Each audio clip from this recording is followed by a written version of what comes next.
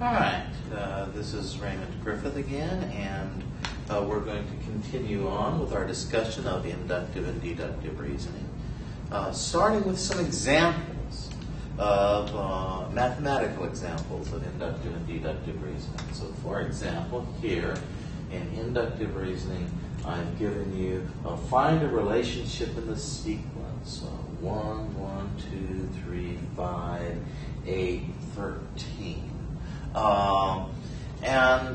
You present this to a student who has never seen it before, and that student's goal is to try to determine what the next values would be and see if they could fit some kind of rule to it.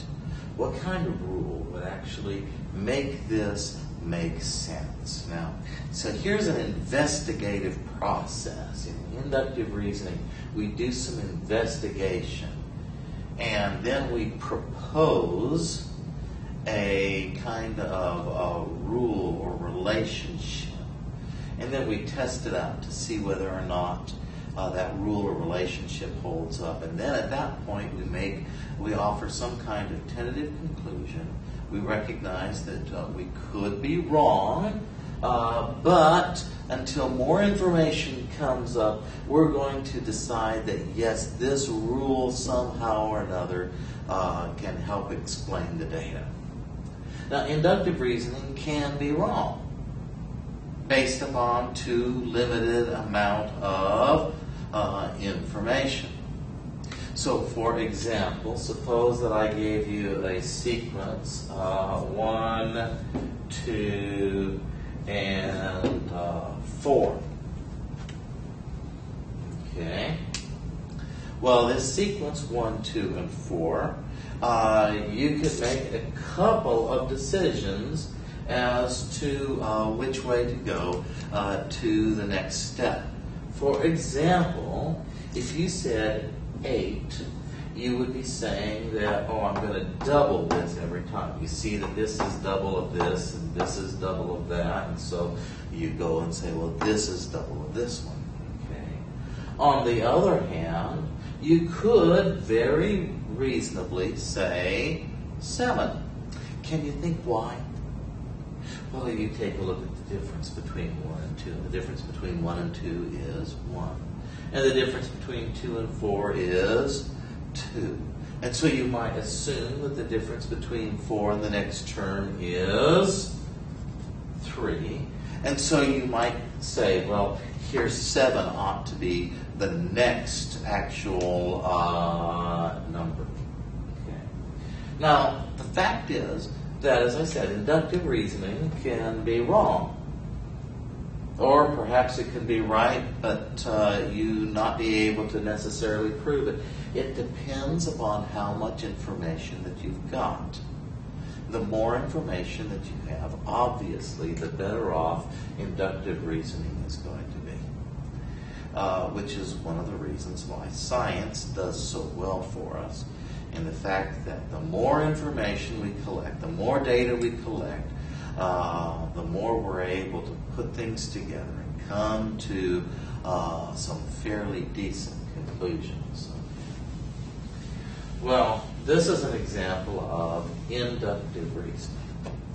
Here's deductive reasoning, and I've got this. Notice I have given 2 points, -1, 3, and 4, 7. Find the equation of a line.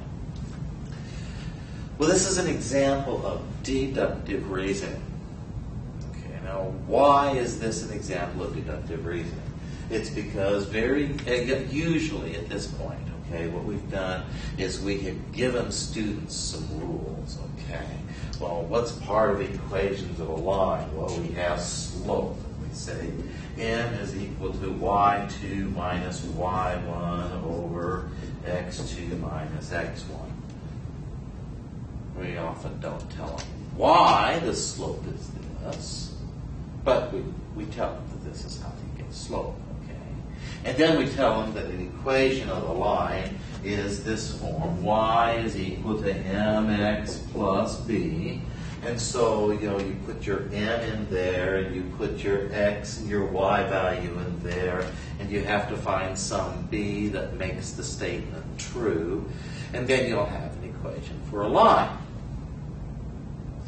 Well, that's deductive reasoning process. You're given the rules, and you have this information that is already pre-given to you, but there is practically no real self-exploration as to what it does. Now, you ask a regular teacher, why don't you teach it in an exploratory way? And the teacher will look at you and say, who has the time? Have you seen what they give me to do in the length of the course? I've got all this material I've got to cover. Well, what does that do? That means is that we're trying to feed our children information, but we are not necessarily educating them. This is a very, very different thing. So, deductive reasoning.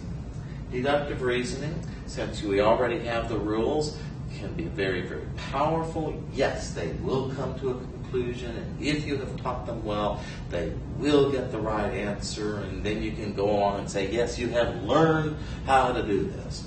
Doesn't necessarily mean they know why it works, okay? But they will have at least done something that they will be able to show some positive result on some end-of-grade test or some federally mandated test to try to prove that they are learning something.